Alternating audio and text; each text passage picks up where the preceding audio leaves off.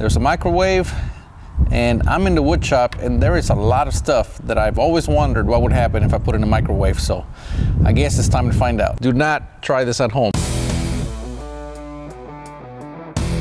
As you guys know, they always tell you not to put aluminum foil in there, and the reason is, I really don't know the reason. I was thinking it was metal, but the inside of this microwave is metal, so I don't think it's the metal. I think it's the reflective surface. As you guys can see, I'm outside, so obviously being very careful.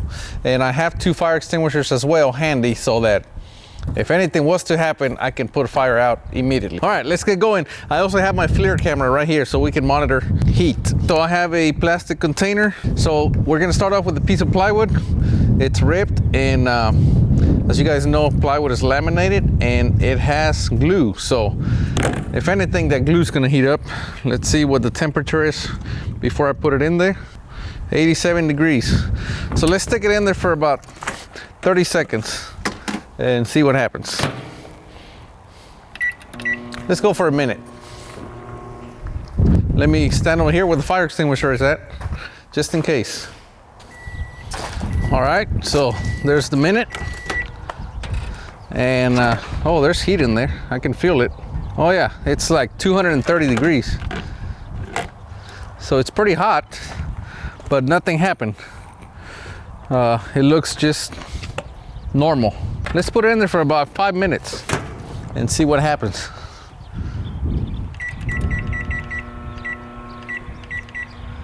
All right, let's go 5 minutes. Ooh, there's a lot of smoke coming out of there. Wow, it's been 3.5 minutes. I can smell it. Let's go see what it looks like. Whoa, there's a lot of smoke. It's over 300 degrees in there. So the wood actually did burn. So the wood got hot enough that it started to burn, or at least it turned real black. And of course it melted the plastic because of the heat. So pretty interesting. It was over 300 degrees when I opened it. So, all right, that was interesting. So I guess you can burn plywood with a microwave.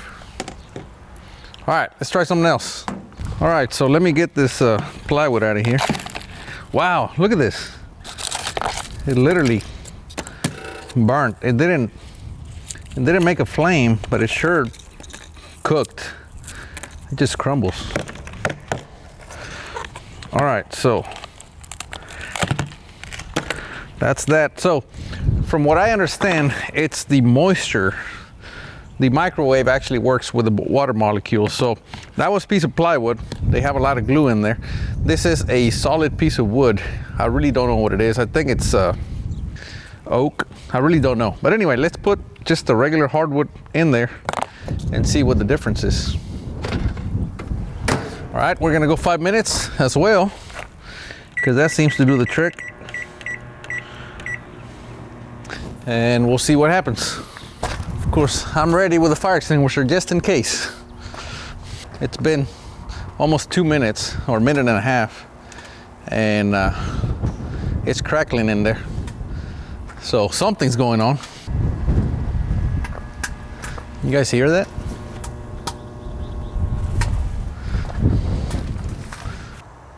Wow, that's a lot of smoke.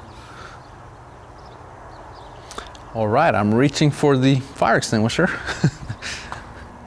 Again, I don't recommend that you do this. All right, here we go. Whoa, that is a lot of smoke. It's over 200 degrees in there. All right, let me wait for the smoke to clear out. Well,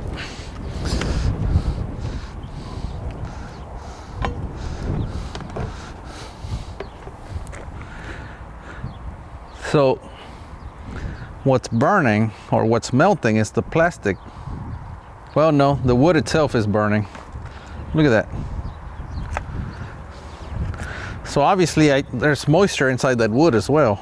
I'm thinking that's what's happening, because I don't know if, from what I understand, it's the water that actually bounces around, and that's what creates the friction to heat up anything.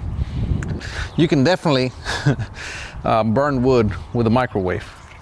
It doesn't matter if it's hardwood or plywood, because they both have moisture.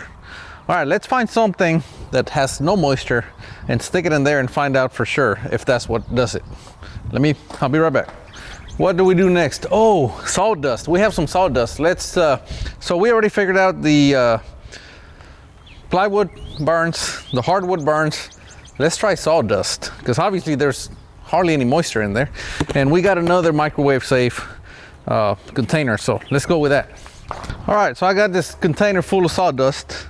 I just went behind the miter saw and got just a few handfuls. Let me put this back in there and we'll try the sawdust. Sawdust going in, 5 minutes. And we'll see what happens. Again, I'm gonna go get the fire extinguisher.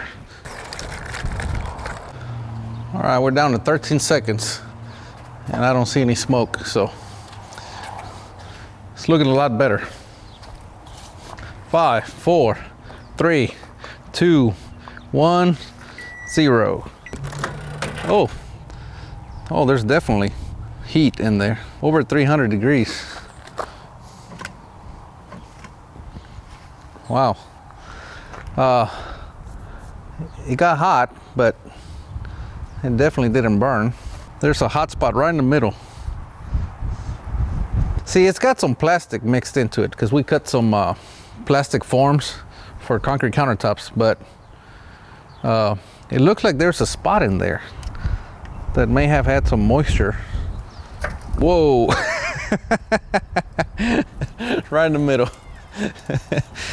All right, so there is it melted right through, right in the middle. So I don't know what happened. Looks like all the heat concentrated right in the center. And look at this right here. Whoa. All right. So I guess sawdust will burn,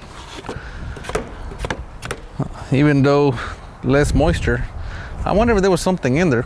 The sawdust will catch fire a lot faster than wood or plywood. I don't know if it was the plastic itself that made it catch fire. It definitely had a hot spot right in the middle. But man, this was interesting. So I guess wood will burn with a microwave. So be very careful putting wood handles, anything with a wood handle, in the microwave, because as you guys saw, it'll catch fire. All right, so now that I have this microwave pretty much ruined, we can't use it for food anymore, I'm gonna keep playing around with it and put more building materials in here and kind of keep experimenting, finding things out and see what burns and what doesn't. So far everything has burnt. So anyway, we'll see you next time. We are Texas Barndominiums.